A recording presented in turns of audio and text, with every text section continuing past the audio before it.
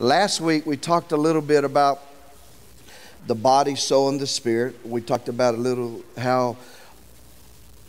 what it meant to be born again, that how because of Adam's sin, God said that you shall surely die. When you sin, you shall surely die. And we noticed that he didn't die physically. When Adam sinned, he died spiritually. His spirit that was meant to house God and be able to flow through and show the world around him the goodness of God died, so he wasn't able to receive those spiritual things. And he began to be led solely by his soul, his emotions, and whatever he was dealing with in life. To be born again means that you accept the penalty paid for our sins. At that point in time, the Holy Spirit of God lives within my spirit, and my spirit becomes born again. It's alive again to the things of God. And we talked last week about the challenges. Then is this: the challenge is allowing the Holy Spirit to come through us. And so many times the Holy Spirit can't come through us like he needs to, because he's got to come through our soul. So for the Holy Spirit to be able to do a work in our life, or do our work to the lives of people around us, he's got to come through our soul. The difficulty with our soul is this: our soul is a product of my family raising. It's a product to the worldly standards around me. It's just a product of a lot of that stuff. And so we've grown accustomed to trusting in our soul more than we have the Spirit of God. And we talked a little bit last week of how we're able to do that, allow the Spirit of God to flow through us and work through us in our lives. So those generations of beliefs, though. By the way, is there any reason why those spotlights need to be on me in the back? Yeah, but that's killing me. Just bring them down a little bit, can you? I can't even see Brother Rayford smiling on me. Okay. All righty. So we learn a little bit about that, how generational beliefs. And by the way, if you ever want to study, go study what they call cellular DNA. Cellular DNA says this: not only do we carry the memories that we've learned in our life, we carry the memories of our forefathers.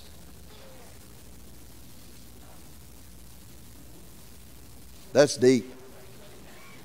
That's deep. And we know a little bit about that because he said the sins of the father will pass to the third and fourth generation. So we see that.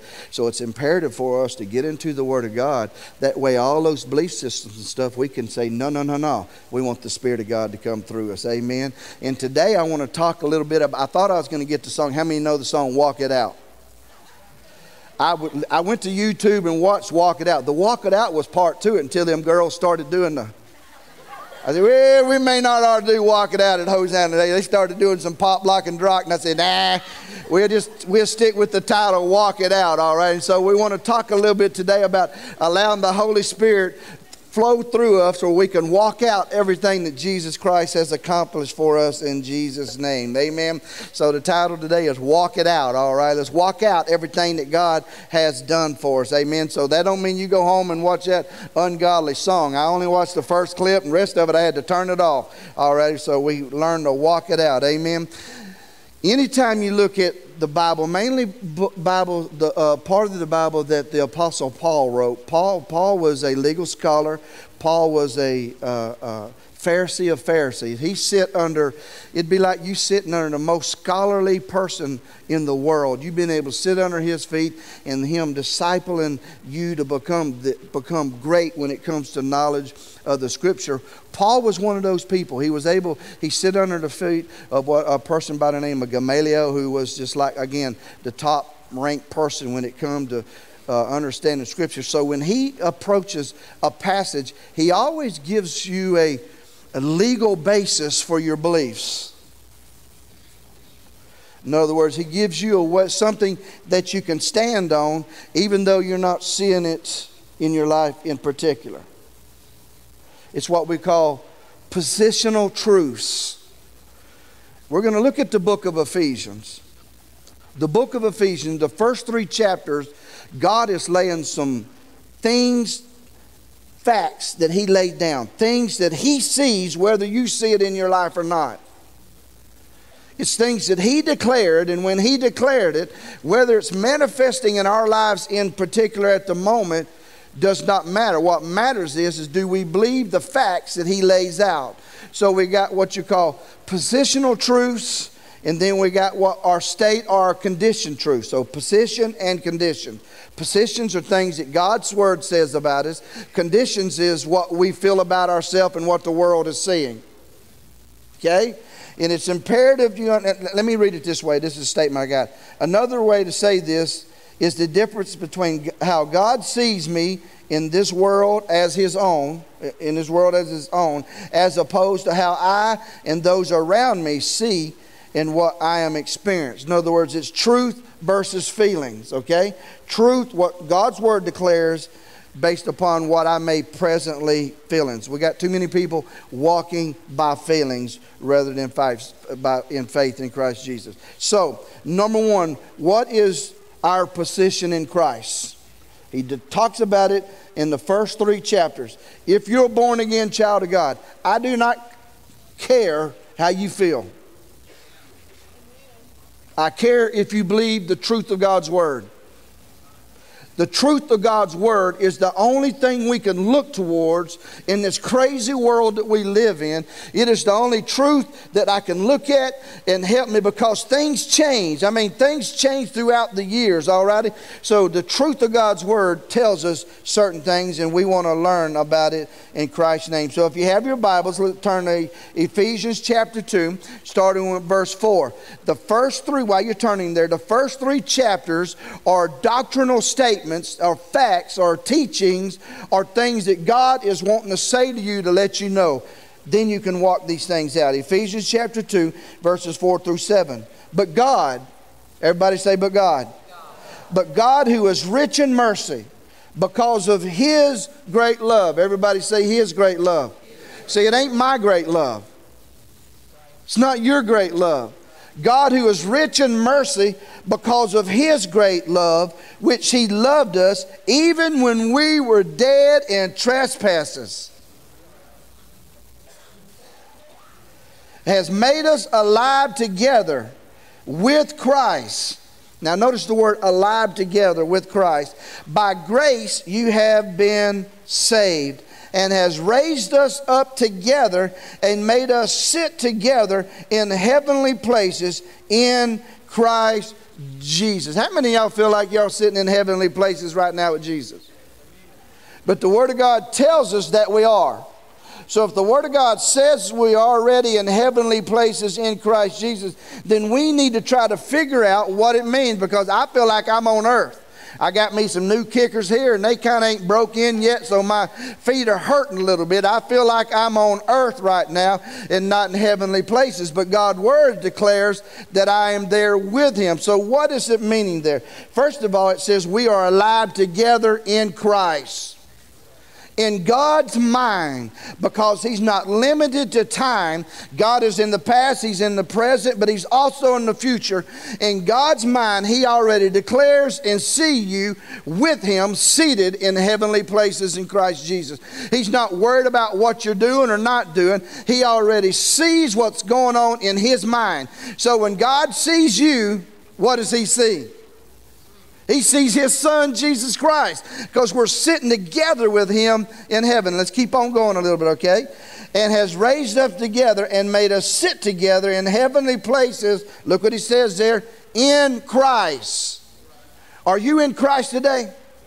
If we are in Christ, a born-again child of God, and you are in Christ, you are already there. So that is why God can declare, I am this for you, because He already sees it accomplished in your life. Now, how am I going to work or walk out everything that God has bought for me or done for me or paid the price for me? Let's look at it. Sit, He's looking at, in other words, He says here, you're seated together with Him in heavenly places. Right now, you are all sitting in a chair. If you were standing up, that means you would be working. You would be walking around working to do certain things. In other words, it would take effort for you. It takes effort for me to pick this leg up and move forward, this leg up and move forward. In other words, this is something that I'm having to do for myself. And he says, when it comes to your first doctrinal truth is this right here. We are seated with God in heavenly places. It is not about me trying to work to get something God has already given for me. Because guess what? I'm sitting. So I'm sitting means I am resting. If you're going to be able to walk out everything that God has done for you, it is imperative that you understand, first of all, it must be from a position of rest. If I'm going to walk out and do something, I must learn to do it by the Spirit of God, by the person of Christ, because I'm united with Him. And if I attempt to step out and do something on my own, I'm doing it in my own effort. And what I got to learn to do is allow the Holy Spirit quickened in me God's truth, even though I may be feeling the opposite in my heart and mind. I don't live my life based upon what I feel. I live my life, by the way, it's great to see you there, sweetie. I see you there, great, awesome. If I don't live by what I feel, I live by what the Word of God tells me. Y'all get it? So if I'm going to begin to live this Christian life, I must do it from a place of rest.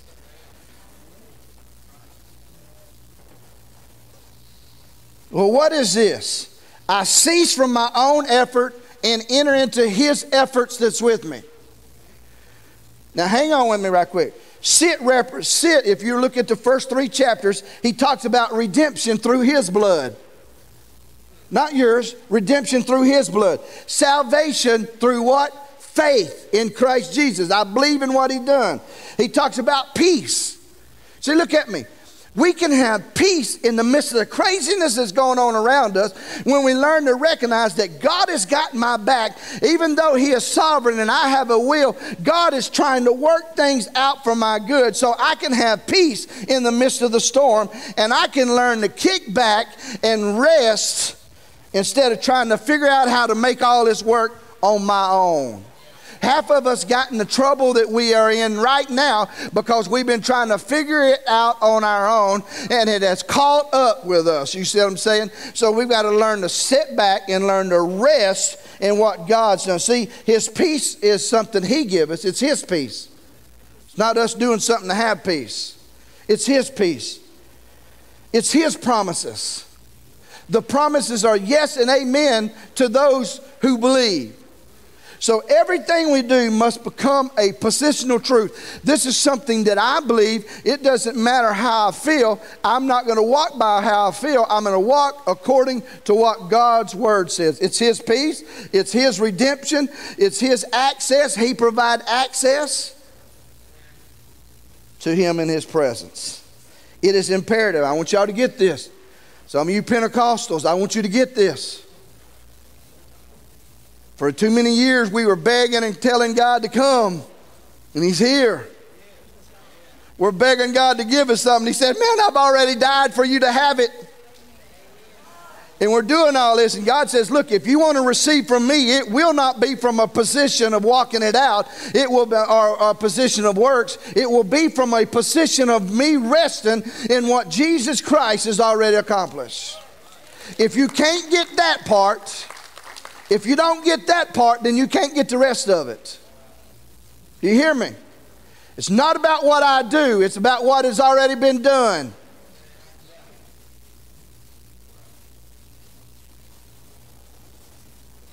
It is imperative that you understand the positional truths first. Only then can we transition into our walk, or transition into walking out what God has already done. Y'all get it? It's a place of rest. See, rest has been given to us, and rest is required for us to be able to receive the promises of God.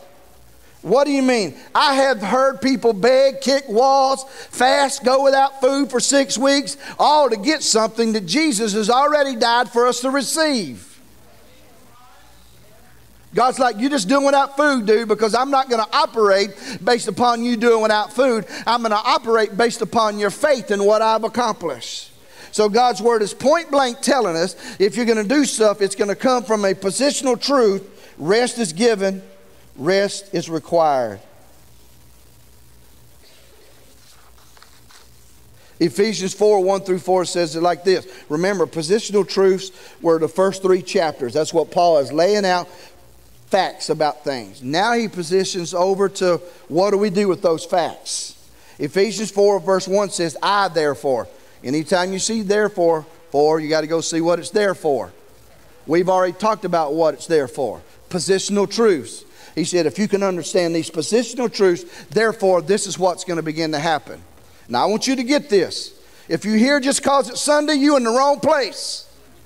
I'm coming at you with both barrels. I want you to get this.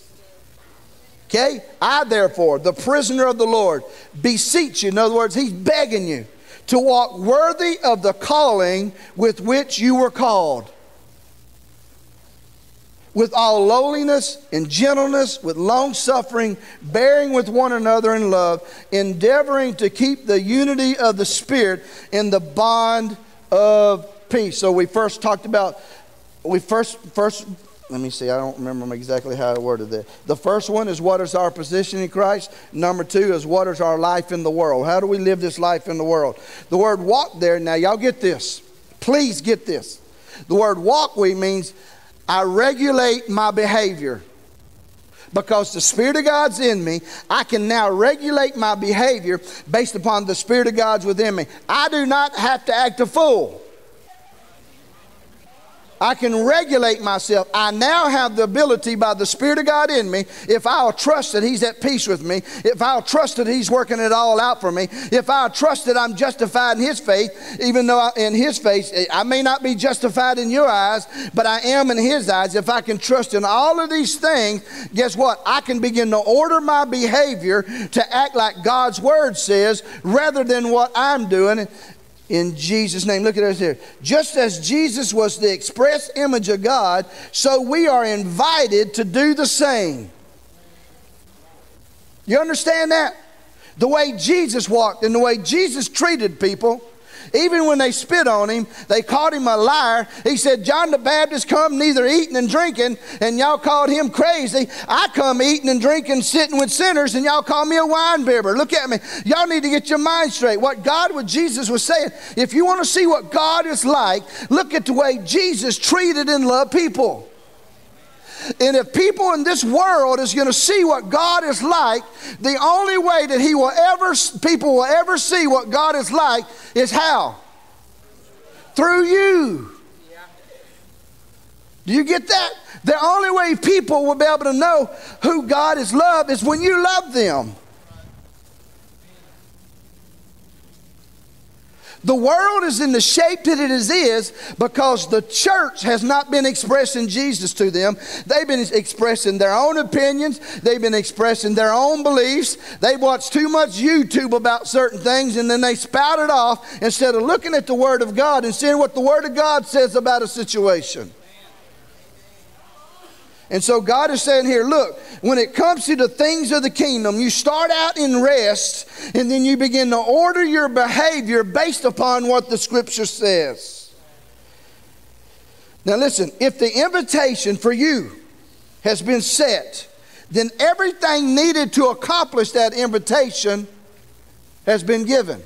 That's what the word calling is. Walk worthy of your calling. The word calling means an invitation. Look when I seen this, I was like, oh yeah, baby. The word means a call, an invitation to a feast. What does it mean, a feast? To abundant life. God has given us an invitation to have abundant life based upon what He has accomplished, and He's called us out in the midst of this world to walk it out. He's got a feast set before you. Young people, your problem is, listen to me, you're feasting on what the world says is cool. You're feasting on what the world says is popular. Take it from a bald, fat, old preacher. Done been there, done that, done chased it all, and it got me nowheres. Glory to God, at the age of 19, I recognized it.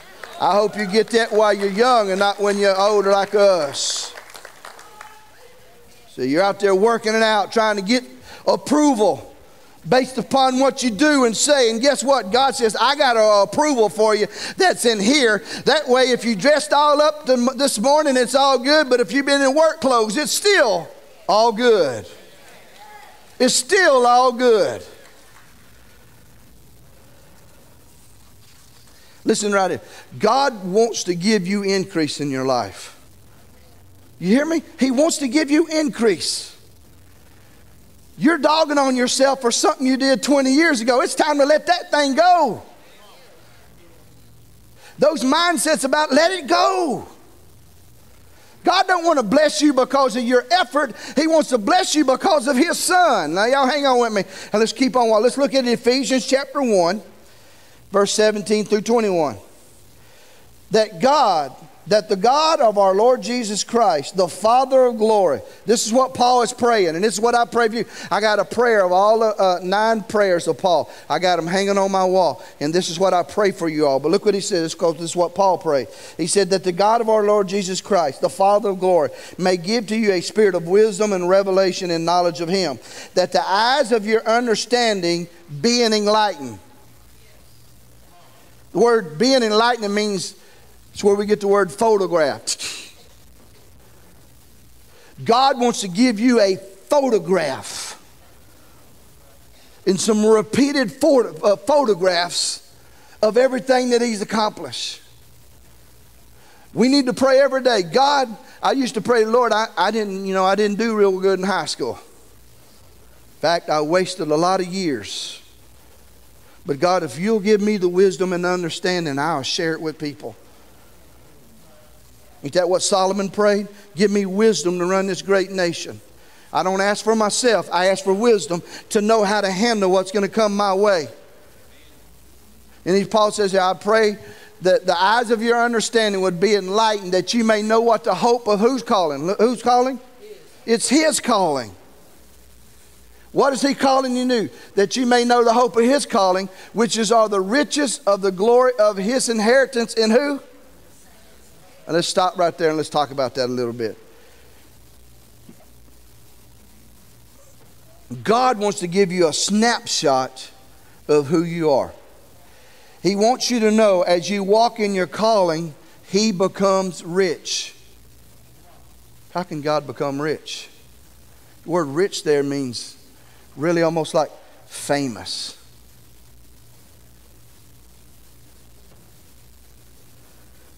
As a born-again child of God, as I do the things of the kingdom, and I show love, people say, there's something different about that person. And they know we're Christians. Who are we bringing glory to? As a born-again child of God, when we forgive, who are we giving glory to?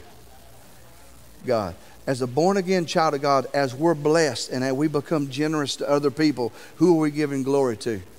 See, when we begin to walk out, order our behavior based upon what the Scripture says, all we're doing is making God rich. We're making Him famous. I want to make Him famous in everything that I do. He wants to give you a snapshot of everything that God has done for you, where in turn you can begin to order your behavior in that way, and you can begin to do these things. That way everybody say, He is a good God. Because in Mississippi, all they know Him as a bad God. When I say bad, as a God that'll strike you down if you don't do right. He's a God sitting up in heaven mad at the world and ready to zip you and zap you when you don't do everything right. That's how people see it. And they take the Old Testament to prove it. Well, the Old Testament is nothing but a group of people, the Israelites, who said, God, we don't want you to be a part of our life. Just give us a bunch of rules. And God said, okay, you want a bunch of rules? I'm going to give you a bunch of rules. You can't do it, but you asked for it, so here it is. I'm going to give you a bunch of rules. And based upon your keeping of the rules, you'll be blessed. And when you don't do the rules, you'll be cursed. You wanted a standard. God says, here you go, you bunch of rebellious people. So in the Old Testament, when everything was going good in their life, blessings come. But when everything started going bad, guess what? The nations of the earth begin to curse Him. The good news is, in the New Testament, Jesus Christ has become that that person for you, that he's not giving cursings or blessings based upon your performance. He's giving you blessings based upon your faith in what Jesus Christ has accomplished. Now, if you go out there and do something stupid, God says, well, you didn't have faith, you trusted in yourself, so this is what's going to happen. But he ain't taking it away from you. We ourselves are taking it from us. Now, hang on with us. I read a book years ago. This book was called Turkeys or Eagles. And it was a story about a turkey whose egg fell out and fell into a turkey nest. And when he come out, he was raised, but all the time coming up as a little chicklet or whatever, eaglet or whatever, he had always looked at them other people and said, man, I just don't look like them. And he'd look up into the sky and he'd say, man, I just long to be up there. And so he's just pecking around, bottom feeder, just pecking around. Older he got, he goes, man, my feathers even different from theirs. I just long to be something else. He began to learn them bunch of turkeys. I'm an eagle. I've been pecking around acting like a turkey. And God has given me wings to fly above the storms of life. And that is what some of us are today. You eating turkey food, baby. And God wants to give you the ability to fly above the storms of life. And you down here with the world just being a turkey. And God wants you to learn to live like an eagle. You know what an eagle does? They that wait upon the Lord shall renew their strength.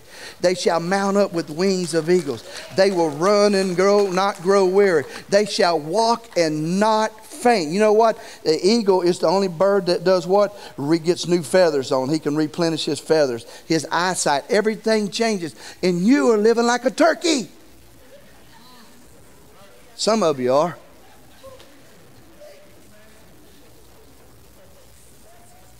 Now, I know some of y'all rednecks like turkeys.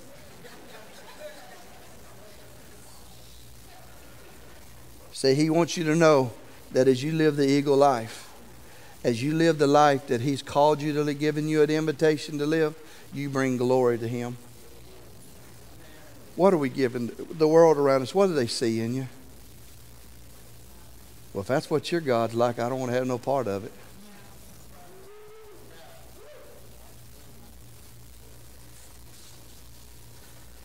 Verse 18 back in Ephesians 4, I think it is.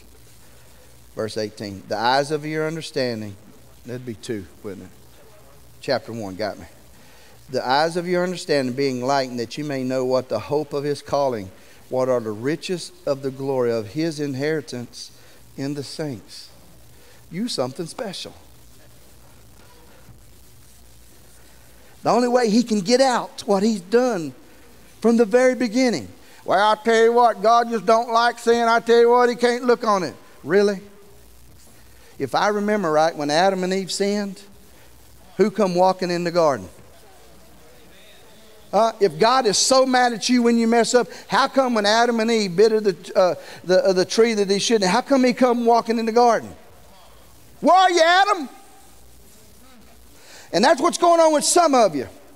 God is saying, where are you? What are you doing? And even then, he went and made a sacrifice because he knew there was a lamb that was slain before the foundations of the earth. He went and produced a sacrifice and clothed Adam and Eve in the midst of that. See, we have twisted things so bad that if you sin, you ain't worthy, you a dog, you ain't nothing, you just a has-been, you need to get out of here. And God has said, you're not expressing who I am. You're talking about some other God. God's got good things for you. He wants you to be blessed. He wants you to increase. And not only has he provided the way for you to get it, he has provided the power before you to become everything that he's died for you to be. Let's look at it right quick. Look what he says here in John chapter 15, starting with verse 4. Remain in me, and I will remain in you. For a branch cannot produce fruit if it is severed from the vine. And if you cannot be fruitful, you cannot be fruitful unless you remain in me. Yes, I am in the vine, and I am the vine, and you are the branches. Those who remain in me, and I in them were to produce fruit. For apart from me, you can do nothing. How many of y'all go out and do your own and you're still doing a whole bunch of stuff? That ain't what he's meaning. He's saying, apart from me, you can't bring the glory to Christ that you need to be. You're out there not sitting and resting in God's goodness. You're out there trying to work to do it, to accomplish something. And God says, when you're in me and I'm in you, buddy, apart from me, you can do nothing if you're out there on your own. But keep on, look what he says. For apart from me, you can do nothing. Anyone who does not remain in me is thrown away like a useless branch and withers. Such branches are gathered into a pile to be burned. Now, us old Pentecostals, we used to use that to just rake y'all over the coals with. All that's saying is, men, when you're out there on your own, it's just futile. Everything you've done, all those works, you might as well take those things and throw them in the fire. And then look what he says. But, everybody say but. If you remain in me. Redemption is through him. Faith is through him. Access is through him. Not based upon my works. It's based upon me sitting. But if you'll remain in me and my words remain in you, you may ask anything you want, and it will be granted. When you produce much fruit, you are my true disciples. Look what he says here. This brings great glory to my Father. The reason why a lot of us are not getting what we're asking for is because we're trying to get it on our own effort. If I can pray enough, I can read enough, if I can praise enough, the glory will come down. There's a spider. Let me get him.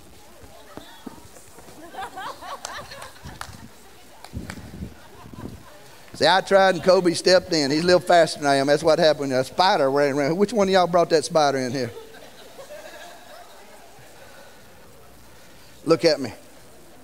When we do and allow the Holy Spirit to flow through us, instead of doing the opposite of what God's Word says, we bring glory to the Father. Y'all hang on with me. Let's keep on going. Number 2, he wants us to know according to the Scripture. Look at verse 19 in that same passage. And what is the exceeding greatness of his power toward us who believe? Note the exceeding.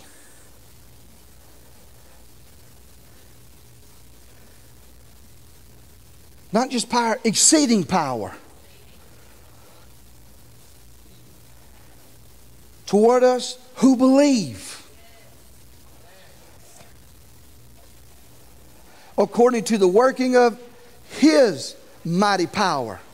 Not only has God provided here for you, you got to learn to sit to receive it. As you learn to sit and rest, you'll begin to watch God turn everything around for your good. I'm telling you, that's what God wants. But if in the back of your mind you think, well, you know, maybe it ain't God's will for me. Maybe I've sinned too much. You know, maybe I ain't got enough word in me. Maybe. And you're just sitting there toiling on what you don't got instead of trusting in what God does. When you can learn to begin to trust in the positional truths of the Scripture, then you are set up to begin to walk out everything that God has done for you. It cannot be in your effort. And guess what? When you begin to do that, the exceeding greatness of his power will begin to work in you mightily.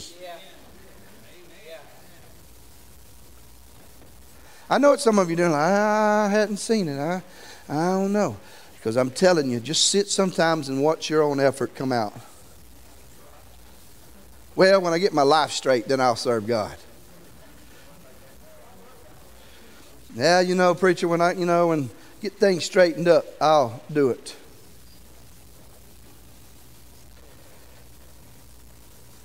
Look what he says.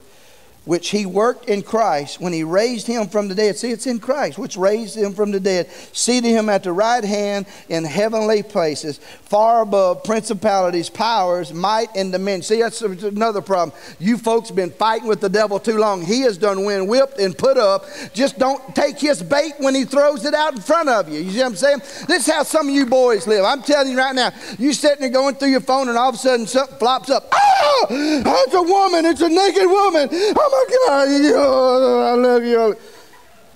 You know what you do? Turn that bad boy off. You got something new and you turn it off and say, that's nothing but playthings. That's what we call fornication. It ain't real. It ain't adultery. It's just fornication. It can't happen. It's just the image in your mind. Turn it off. Begin to trust God's ability in you rather than the image that you're seeing. And I said that about men. Some of you girls need to do the exact same thing. I've been coaching girls my whole life. I know what they're doing. Snapchatting.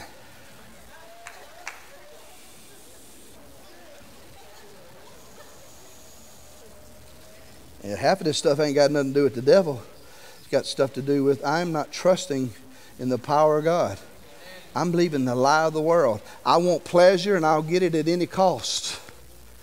Just remember, pleasure gets you in big trouble. Well, I've seen some folks getting a little bit nervous there. Romans 8:11 says this, but if the spirit of him who raised Jesus from the dead dwells in you, he who raised Christ from the dead will also give life to your mortal bodies, not based upon your works, but based upon through his spirit who dwells in you. Believe me, there's going to come a point in time, whether you're young or old, there will come a point in time where you recognize all your education, all of that will not accomplish anything. All your education, all your money, all of that, there's going to come a point in time. Well, when you stand before God, none of that account. Not that he had a problem with you having, but it ain't going to get you nowhere. You can't pay $1,000 to get yourself held in heaven until somebody gives enough money to get you on further.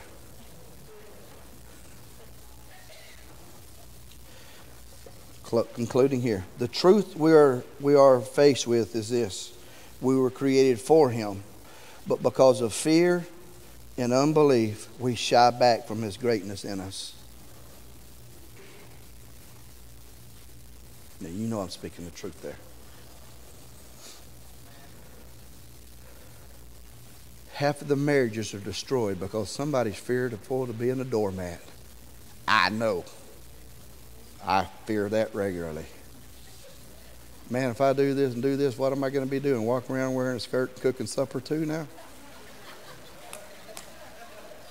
My Lord, if I keep doing all this, why do I need a woman? I just might as well do it all myself. Wake up in the morning, fry it up in the pan, do all that. The fear of not being able to trust God to work through these situations in people's life. Fear that if I do like Jesus did, who was a servant and he was humble and he did these things, what if people take advantage of me? And Jesus says, I got you back. Not only that, I'll give you the ability to keep doing that. And that's hard for me. I'm telling you, I see a bag of trash when I leave, and I got one job at my house is really to take the trash out, because my wife pretty well does everything. I do a sorry job at that. So half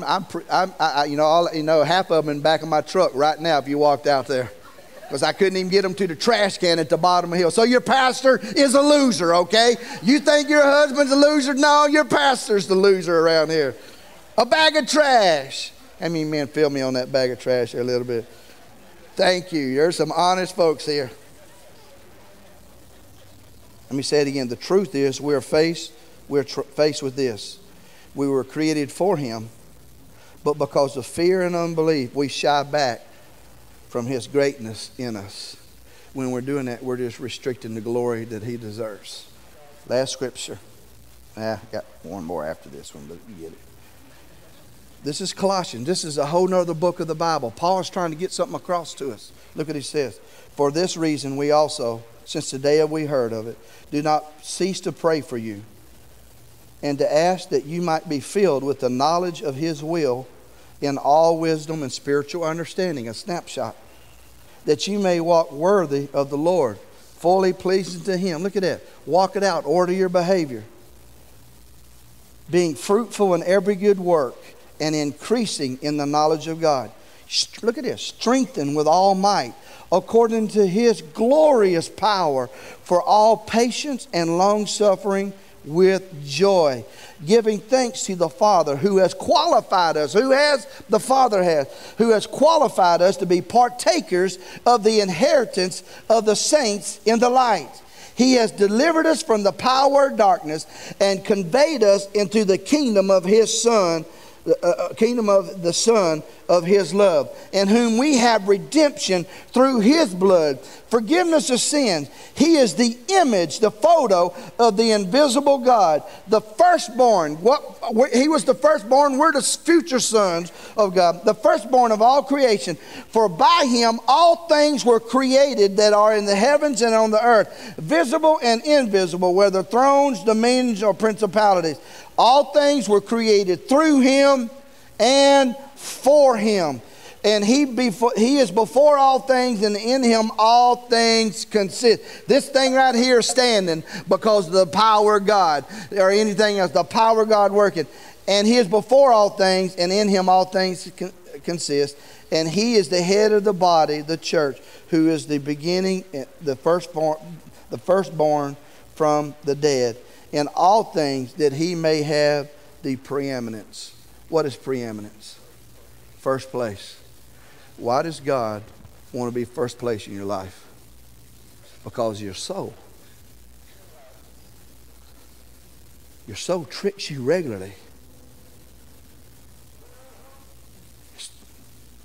Tricks you. You think you're preserving yourself, but really you're hurting yourself. God said, you let me be first place and I got nothing but good for you. I'm not going to lead you down nowheres that won't bring good at the end of this. God wants to become first in our lives because we have a tendency to be destructive when we go at it alone. Right? When we go it out with Him being connected, we just kind of mess things up. Ephesians 4:1-4 says, I therefore, a prisoner of the Lord, beseech you to walk worthy of your calling. This is the original passage. With which you were called, with all, look what he says here, with all lowliness and gentleness, with long suffering, bearing with one another in love, endeavoring to keep the unity of the Spirit in the bond of peace. And this is what the Holy Spirit laid on my mind for somebody in here today. In closing, are you tired? Are you worn out? This is Matthew 11. Burned out on religion? Come to me. This is what Jesus said. Come to me. Get away with me, and you'll recover your life. I will show you how to take a real rest. Walk with me and work with me. Watch how I do it. Learn the unforced rhythm of grace. Oh, Lord, have mercy. I won't lay anything heavy or ill-fitting on you. Keep company with me, and you will learn to live freely and live lightly. In Jesus' name. Are you tired of religion? Are you burnt out? Have you been out there working on your own? God says, my burden is light. Whatever your view is on Christianity, if it's a burden, then it's not Him.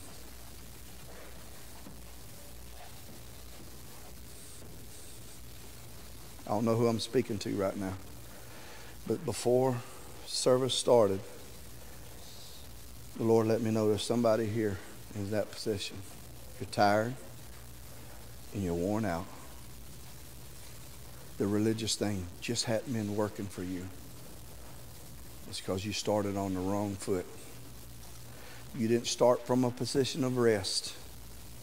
You started from a position of walking, and you never learned how to rest. With every head bowed and every eye closed.